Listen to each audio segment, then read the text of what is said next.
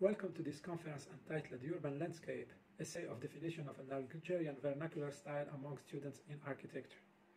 I'm proud to present this work as part of Contemporary Architecture and Urbanism in Mediterranean and Middle East Conference 2020. My name is Nabil Roubai Shorfi, and I'm a lecturer at Abdelhamid Ibn Badis University in Algeria, in a city on the Mediterranean coast called Mostaganem. To understand our approach, we must explain the state of mind of the students with whom we conducted this research, in particular asking questions about their sense of belonging and their relationship to space.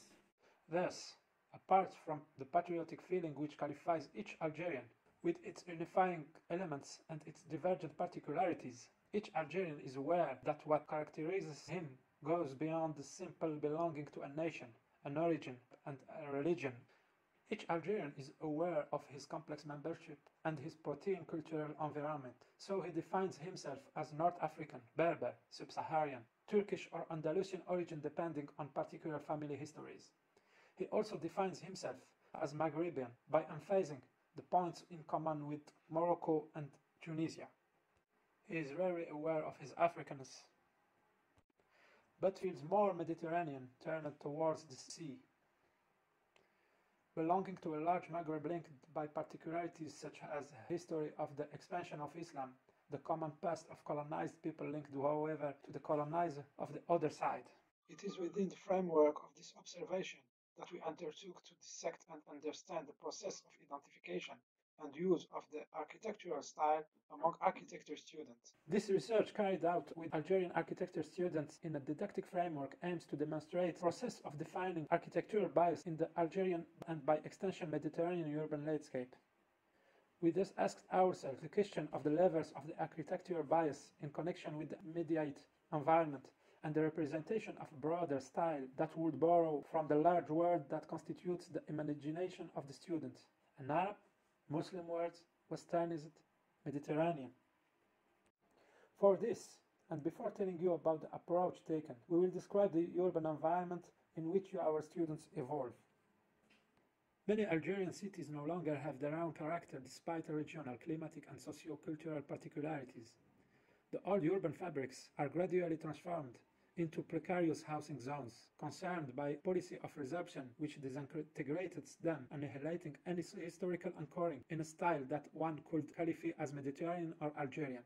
Mostaganem is made up of a concentrate of historical testimonies of architecture and town planning dating from the Almoravid period, and through the presence of the Zionids of Tlemcen, then the Marinids of Fez, then the Ottoman period, which left many buildings and districts still inhabited.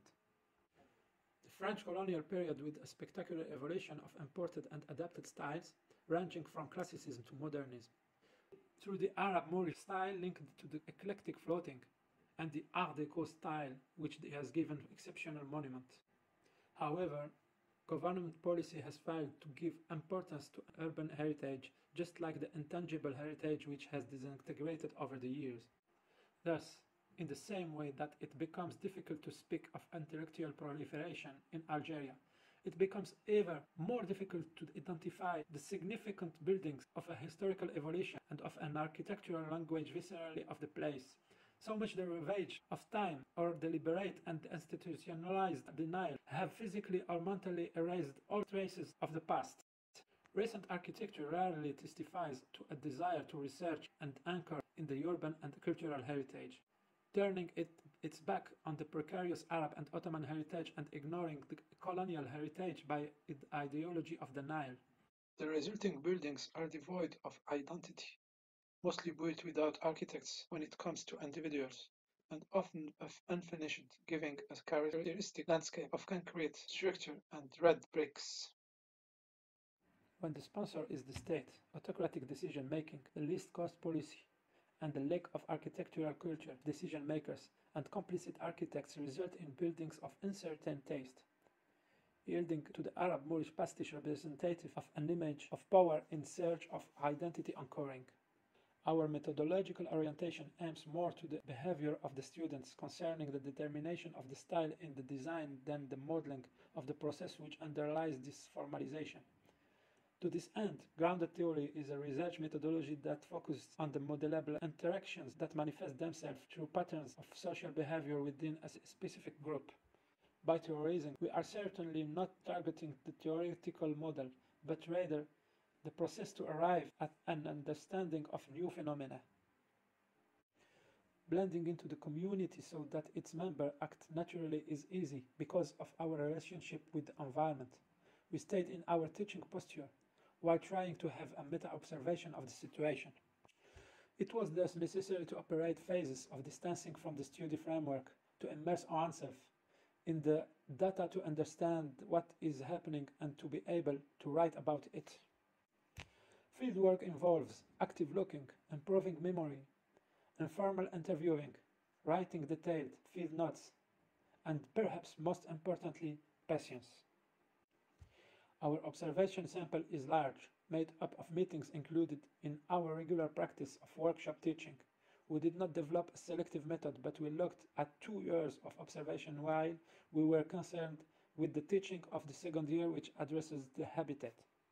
To this, we have added more prolonged observation and notes taken over several years concerning the end of studies projects and outgoing students. The operation goes beyond observation. It includes spontaneous conversations, questionnaires, interviews, and discrete forays linked to didactic techniques specific to the teaching of architecture. Information gathered from various techniques is recorded. A diary or a logbook is almost always used to keep records of observation and conversations. This is a page from our diary illustrating a note taken during a discussion session with the students around their projects. This is an initial phase of so-called open coding in red. This is another page from our diary. Moreover, we have relied on specific software for the qualitative analysis of large bodies of textual, graphical, audio, and video data. It should be known that the coding in the methodology of the grounded theory aims at conceptual abstraction by attributing general concepts, codes, to singular incidents in the data. This is an illustration of software processing in the open coding phase. A triadic structure appears by processing the data from the participant observation, relating 3 postures for the students in the phase of defining the architectural bias. This structure is paradigmatic in the sense of grounded theory at the moment when we notice a saturation of the phenomenon, that is to say a status quo of behavior towards the search for references. This structure links or opposes 3 influences which appear systematically among the students as justification for the stylistic choices and the spatial and architectonic approach of the proposed artifacts. We can consider architectural syncretism as a process of balancing and merging in the designer, of mixing or integrating religious activities and symbols, traditions, cultural practice, and adaptation to the environment. From a formal point of view, this process involves abandoning descriptive and prescriptive design in favor of speculative representation. The proposed forms are allusions to the reference elements of Arab Moorish architecture translated by manipulable abstractions. The symbolic weight of the Arab Moorish is all the more supported that it is expressed in the student in a refined version, signifying his displacement from symbol of history to symbol topical. It's no longer a question of manipulating frozen elements copied from old architectures, but of reviving and unifying language. Belonging to a Mediterranean sphere which goes beyond ethnic and religious filiation is a subject present in the debates of the students around their projects. They do not reject the idea of a unifying and evolving style as an alternative solution to radicalism of the Arab Moorish bias. For the students, it's about trying to minimize the ideological impact induced by stylistic choices, sometimes perceived as radicalized. The aesthetics of a Musharabia only temporarily impact the reception of the stylistic message distilled by the student before there is critical reaction to the impertinent use of the offbeat architectonic. However, this geographic orientation would tend to erase local disparities and particularities in favor of a stereotypical and magnifying vision. Students then tend to identify real points in common between the different architectures of the Mediterranean basin while translating them in a simplifying way. An increasingly recognized architect and writer, Fernand Pouillon has accomplished most of his work in Algeria. His works are just beginning to be rehabilitated by the authorities, but he is highly regarded in academia. When they are introduced to the course and the work of this architect, students consider his approach and his prolific work as a treatise on Algerian architecture, tinged with backward glances and progressive interpretation. They see its architecture as a pan-Mediterranean form of expression, linking the elements of a local architecture to a modernizing vision, yet at odds with the modernist doxa of the clean slate. Much more balanced, André Ravero and his quest for preservation and purism exercised exclusively in historic sites. The most meticulous references evoke Hassan Fathi and his work Gurna. So, in summary, it's first of all the cultural influence of ethnic and religious affiliation akin to Arab-Moorish architecture. The occurrences that stand out are directly linked to the elements of identification of the Arab-Moorish style of Andalusian influence, as well as certain elements of Oriental architecture sometimes contradictory with the history of Algeria or its climate, Musharabia, Malqaf, Iwan. If the design effort translates into a process of conceptualizing architectural elements with the aim of adapting them to a contemporary modern vision, the facilities offered by digital tools and online libraries sometimes give rise to eclectic works made of combinations without harmony, like the Arab-Moorish architecture pronounced in the official buildings of the country or the typical tourist sites that we find in some Arab countries. Second, the geographical influence linked curiously to disparate architectures, some local Mozambique architecture, Casbah, and others certainly Mediterranean but rather distant, wild houses of the Cyclades, stereotypes of Mediterranean architecture. Finally, the scholarly influence through the use of recognized and personified architecture, the work of Fernand Pouillon, the influence of André Ravero, the aura of Hassan Fathi. However, in the latter case, the manifestation of a typical behavior toward the style and the process of justification goes more through the speech and the argument than through the real graphic expression. Students generally proceed by association of ideas, and in the case of architectural composition, by combination of architectural elements. Each axis of development calls on a domain of exploitation and this iteratively. For example, when the student reflects on his identity belonging, he will exploit the architectural elements which recall his Arab, Islamic or Berber identity.